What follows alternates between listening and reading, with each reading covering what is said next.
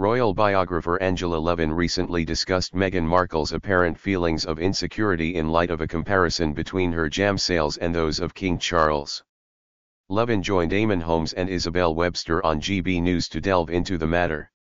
The conversation revolved around the surge in sales of the Monarch's Highgrove organic strawberry preserve following Meghan's soft launch of a similar product. Levin highlighted a potential challenge for Meghan's product, suggesting that sourcing ingredients from her own garden might limit its availability. She questioned the scale of Meghan's strawberry production, implying that it might not meet the demand. Levin emphasized the contrast between Meghan's hands-on approach and the more distant sourcing process of King Charles's jam, suggesting that this difference might affect consumer perception. The discussion hinted at underlying tensions, with Levin suggesting that Meghan might feel slighted by the popularity of King Charles's jam. She pointed out that while King Charles's proceeds go to charity, Meghan stands to benefit directly from her brand's success.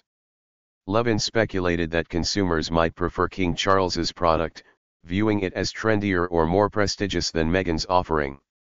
The conversation shed light on Meghan's marketing strategy, noting that she had sent her limited edition strawberry jam to friends ahead of the formal launch of her brand, American Riviera Orchard. Fashion designer Tracy Robbins was among those who received the Duchess's jam and shared images of it, contributing to its visibility.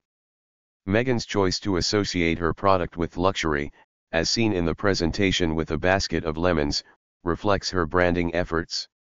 Overall, the discussion on GB News underscored the complexities of royal branding and the nuances of consumer perception. Meghan's foray into the jam market highlights not only her entrepreneurial spirit but also the challenges of competing in a space traditionally associated with the monarchy. The comparison with King Charles's jam sales serves as a backdrop for examining broader themes of identity, tradition, and modernization within the royal family.